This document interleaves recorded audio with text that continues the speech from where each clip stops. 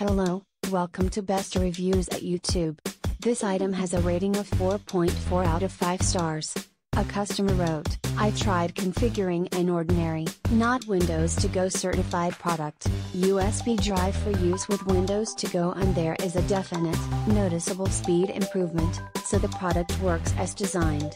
However, one thing I didn't realize is that there's no native support for hardware-specific devices when using Windows to Go. Devices will show up as unknown in Windows Device Manager.